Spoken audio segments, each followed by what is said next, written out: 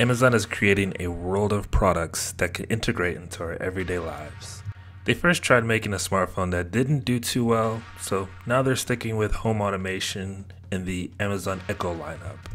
Hey, this is Trey with Topic Tech, and today we're going to take a look at the Amazon Echo Dot, which I feel like is kind of a prequel to the Amazon Echo.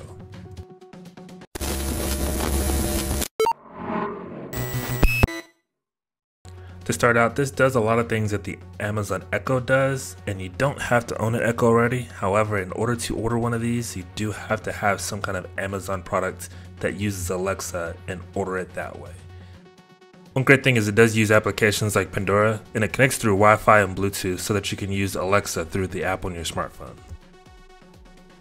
Opening this bad boy up, the first thing that you see is the actual Echo Dot. It's pretty heavy and it feels really good in the hands, so you can almost be sure you're not going to knock this off the shelf. Also comes with a pretty big wall USB adapter, simple manuals of course,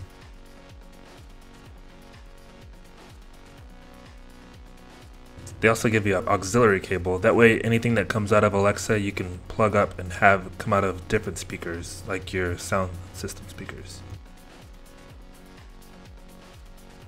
And then they also give you a micro USB cable, which I already have a lot of these laying around, and it's pretty cool that it uses a universal cable versus a proprietary one.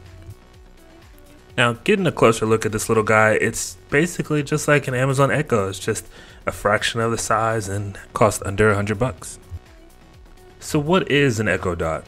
Well, it's a voice speaker that you can command it to listen to your music or control the lights in another room. With the Amazon Echo growing at a steady rate, there's a lot of applications that are supported by Alexa, such as Uber or Domino's. The only two ports is the micro USB and the 3.5mm jack, which they want you to use an external speaker. The two buttons on the top is the mute button so it doesn't listen to you all the time, and an action button to activate Alexa manually.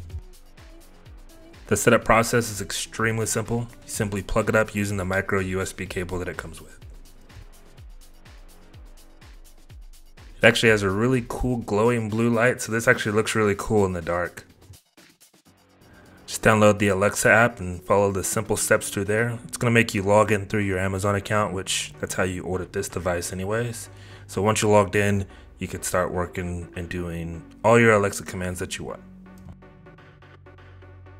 It does, however, make you watch a short video that does give you a couple tips of what Alexa can do on the Echo Dot.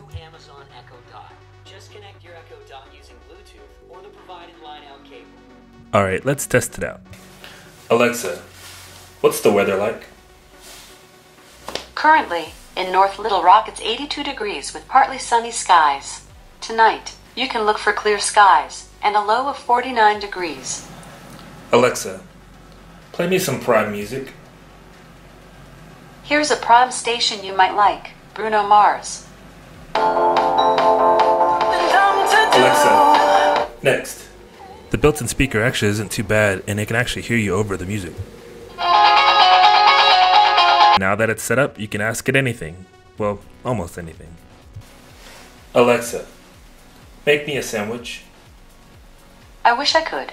Cooking's beyond me at the moment.